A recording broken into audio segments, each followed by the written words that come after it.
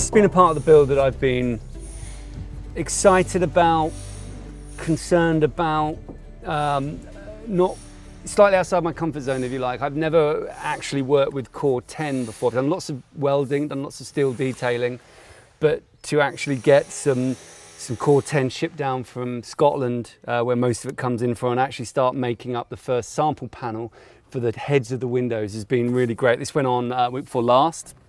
The materials all came down on a pallet, pre-cut, and then we welded together, working with Gary. We welded up this sample panel, which actually went so smoothly. It was hugely reassuring. There were concerns around the stiffness, the springiness of the Cor-Ten and whether we could fold it and bend it, which we could with the brake press that we've got.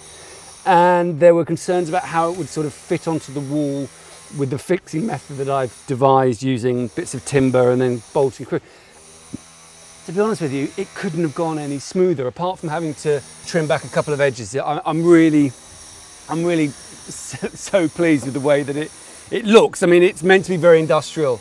The whole idea of Cor-Ten as a material is it's actually an alloy, a mild steel alloy.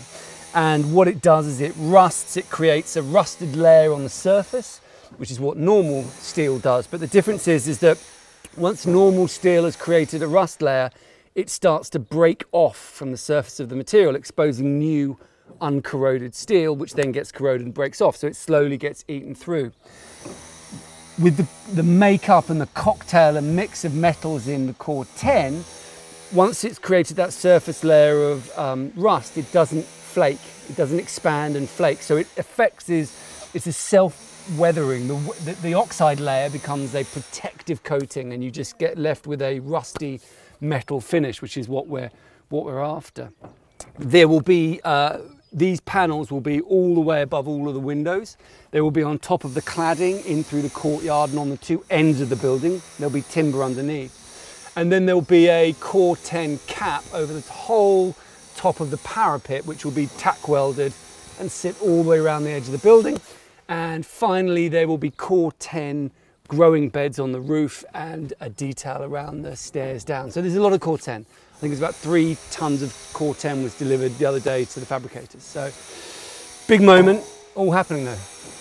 What I really like about this detail is that it is kind of hard and quite industrial, but it's really about the area that we're in. So for example, you've got the railway bridge over there, which would have had a viaduct, you know, a metal rail bridge over the top. That's what this is kind of referencing. And also the ironstone, you know, you can see the rust, the veins of iron ore running through the stone, and this will, you know, be a rusty part, and it's just about a conversation between, you know, the geology, the rocks of this area and the expression of the building. I think that for me is when architecture is really kind of poetic, if you like.